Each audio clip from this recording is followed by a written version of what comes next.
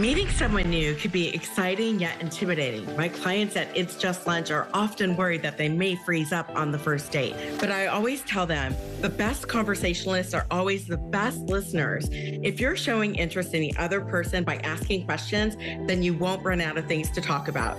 I recommend staying away from negative topics like your exes right away. Talking about your ex is a huge red flag, and it may show that you're not ready to move on yet, or you should not be out dating. Instead, remain confident, have fun, and keep the conversation light.